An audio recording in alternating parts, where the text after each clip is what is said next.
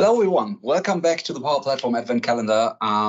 Today we have I have another teeny tiny tip, and this is once again PowerShell, one of my favorite tools. And I like to give you a few of those small tasks with PowerShell because that's how I learned to get into PowerShell, into basically a CLI. And last time I talked about PowerShell, I said that it's a very mighty tool where you can do a lot of things and you can screw up a lot of things. So it's nice if you have like small and minor tasks to ease into the whole handling of it. And what we are going to do today is we are going to disable the feedback service from Microsoft in the Power Platform. And every once in a while you get feedback from Microsoft that says, do you like Power Platform? Would you recommend Power Platform to your coworkers? Stuff like this. And don't get me wrong, I do like good feedback.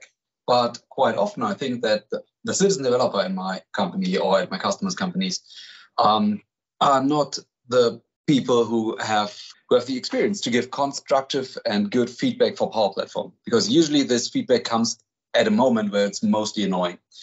And then you hit at least a 1 from 10, 1 to 10 rating or something like this, but you get annoyed. And if you want to get feedback from citizen developer, maybe you want to create your own feedback form that is aimed towards citizen developer.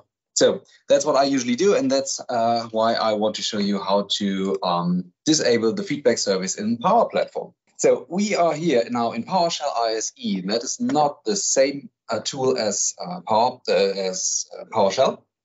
That is a little bit different, but if you just look for PowerShell on your machine, you usually have PowerShell ISE. And the important part is here. If you open it, just remember to right-click it and run as administrator, so you have the correct rights. And we are going to use this one here and not the classic terminal or the classic PowerShell, because we have a scripting panel up here that allows us to write multiple lines of code. So we can write a script and then run the script afterwards. There are a few other things that are different here from the regular PowerShell. For example, we have a list with all the commandlets that we have. So it's actually a really nice tool that helps. Okay, last time we talked about the MS Online module. This time we are going to need another module, a different one. And this one is the almighty Power Platform module. And let me show you, here is the documentation for the PowerShell for Power Platform Administrators module. That's quite a mouthful. I put the link to the documentation in the video description, so you can just copy paste it. And here is a complete guide on how to install that. Basically, you get the requirements beforehand, and you get the commandlet to install this. If you don't want just the commandlet and trust the Microsoft documentation, you can visit the PowerShell gallery. It's in here as well. Once again, you get more information here, and here is also the code snippet to install it. If you just click this button here on the right-hand side, you just have it in you just copied it and you can paste it into a terminal, into a shell.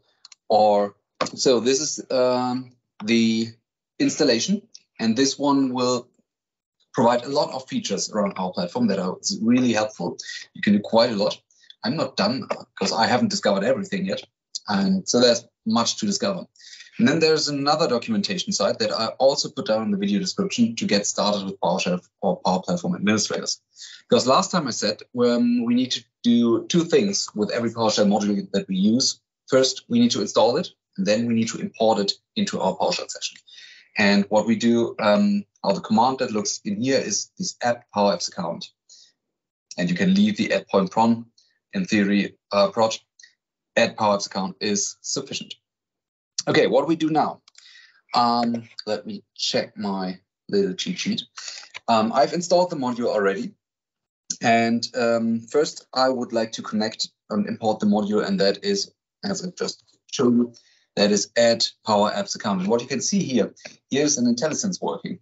I can see all the commandlets that are available in this module and just click on it.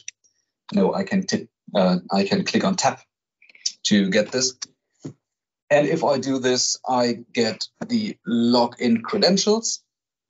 I am asked to log in, and I do this with my admin account because why not? Maybe we can cut this out. So usually you get asked to provide your login and your password as well. What we do now is we try to get the tenant settings to just see what tenant settings for the Power Platform we have. Once again, we use the IntelliSense feature to help us out here. And those are the tenant settings that this PowerShell module provides. And here are many interesting features in there, but we are talking about this one, disable survey feedback. And we can see this is set to false. This is the default. This is why you get survey feedback every once in a while. So we want to set the disable survey feedback setting to true. And for that, we need a little request body that we are going to write. So, and this is why we use the ISE, where we can write multiple line of code. Okay, so bear with me. I'm trying to live code that. My test run before, I made a typo and nothing worked. Let's see how it works this time. So we are going to create a variable, and this variable is called RequestBody. And in this RequestBody, we have something. And of course, we want to disable the survey feedback and set this settings to the variable. Now we need to close the curly brackets. And after that, we need to activate or set this setting. So we are close with Set-TenantSettings. And what do we want to set? We want to set the request body and put in our variable that we just defined, the request body. Okay, this is a commandlet. And in this ISE, I have the possibility with this little green arrow here to just run this commandlet, run the script.